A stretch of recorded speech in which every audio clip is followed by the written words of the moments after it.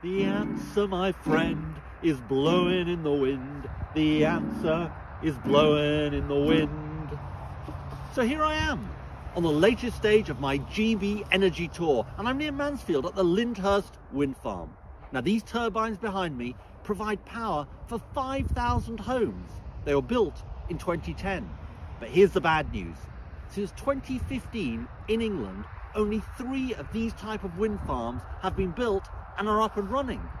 Now, that effective ban introduced by the government has raised people's bills for every family in Britain by £160.